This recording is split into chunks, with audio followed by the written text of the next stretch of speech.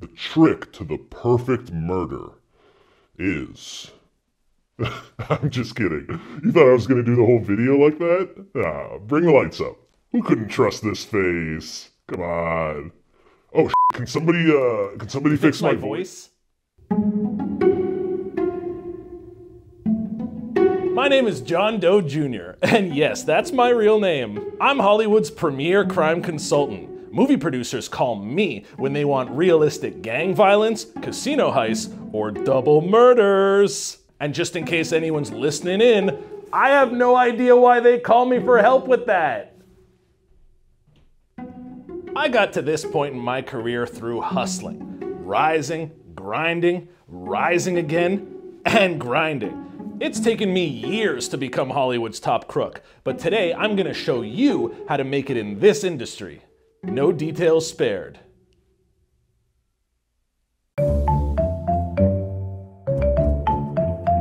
I know all about heists. My father pulled a heist that inspired the Michael Caine movie The Italian Job, and I once pulled a heist that inspired the Mark Wahlberg movie The Italian Job. No relation. Heist movies are all about collaboration, and I've taught Hollywood everything I know about assembling the perfect team. I just love working with people. Here's an example. Give your crew a theme. When the crew from Fast and the Furious put their team together, they didn't get a hacker and a demolitions expert and an architect. They just got 17 getaway drivers. That was based on a real gang. Isn't that interesting? Those guys didn't last very long because after they pulled up to the bank, they didn't know what to do, but half of them got away. And that's what matters. Also, keep a funny person around. Movies like Heat put too many serious, competent people together. Real robbers have somebody there to make the other guys laugh. So we're all in this to have fun, right? This is another thing those Fast and the Furious movies nailed. Roman may not have been the best driver and he constantly put everyone in danger, but he was always good for a laugh. Here's another tip. People think that criminals do their best not to be noticed, and that's just not true. Just like in the movies, most bank robbers are extremely good looking, and they go around with a crew full of loud, funny characters wearing memorable, flamboyant outfits. Baby Driver absolutely nailed this one. If you saw those guys out and about, you would definitely notice and remember them, and that's the mark of a good criminal.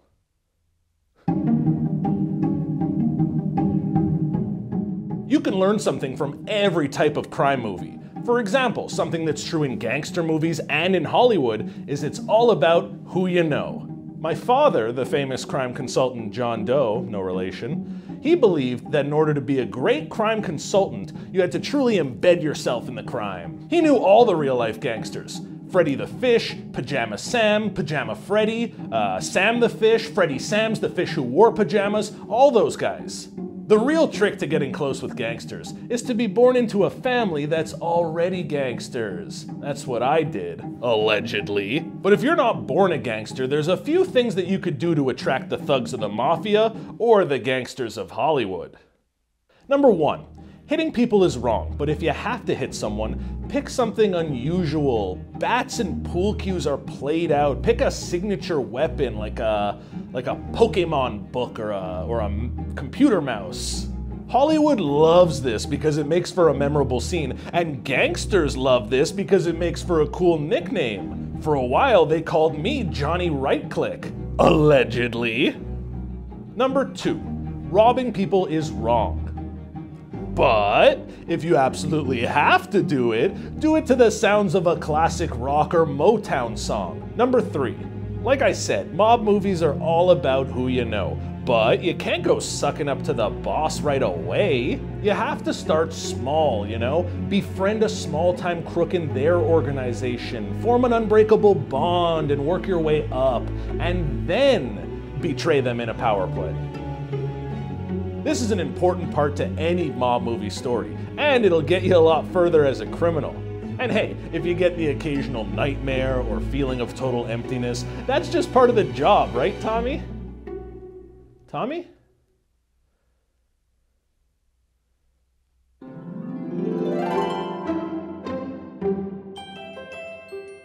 every once in a while, serial killer movies and TV shows come back and they rear their cute little ugly heads. Now, you might find these guys creepy, but in reality, they've mastered an important part of business success: branding. John Doe, no relation to my father, killed people in accordance to the 7 deadly sins. The DC villain Calendar Man killed people on famous holidays. Hannibal rhymes with cannibal. See, all of these are great examples of branding.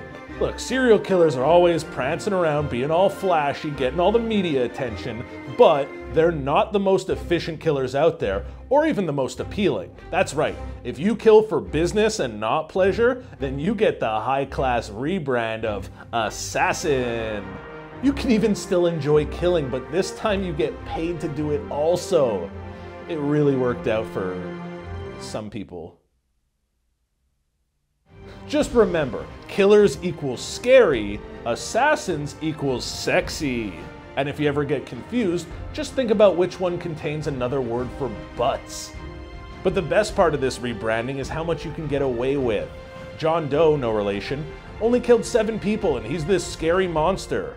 If the internet's to be believed, John Wick's killed almost 300 people and he's in Fortnite. That's the power of a high-class brand. I have been very lucky. I've had a great run in both the crime and the movie industry. But the hustle doesn't come as easily to everybody. You know, sometimes people get caught, but that's no reason to despair. This could be a very lucrative opportunity because you could sell your story to Netflix. Hey. Even before you get caught, it's good to be prepared in case these things happen. So here's some things that you can do to make sure that your life story is perfect for a true crime series. Be really, really nice to your neighbors. That way, when you get caught, they could call Luigi in, and he could be like, "Oh, I had no idea he was such a nice guy." They love that. Discuss your crimes in cryptic detail over the phone with a loved one. But remember, and this is the important part, make sure the audio is as muffled as possible. It should be really difficult to understand. The person who does captions at Netflix should have a hard day at the office. Like, speak through a Pringles can or a sock if you can. For example,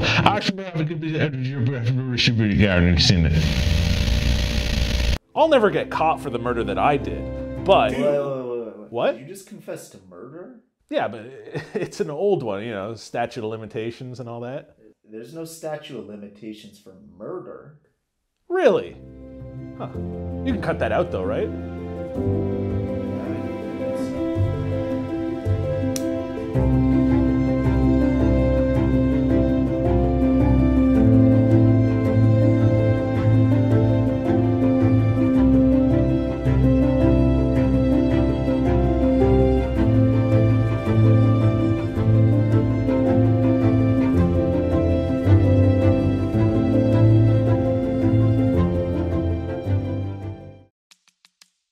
He knew all the real-life gangsters. Freddy the Fish, Sam Pajamas, Freddy Pajamas, Pajama Freddy.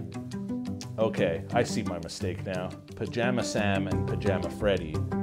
Sam the Fish, Sammy Pajama. He knew all the real-life gangsters. Freddy the Fish, Pajama Sam, Pajama Fred, Sammy the Fish.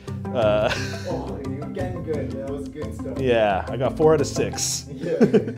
Freddy the Fish, Pajama Sam, Pajama Freddy, Sam the Fish, Sammy Pajamas. That is the next one. Yes! 5. Yes. And Freddy Sams, the fish who wore pajamas. Okay. Freddy Sams, the fish who wore pajamas. All those guys. That was 10 out of 10. We got it. Yeah, we got it.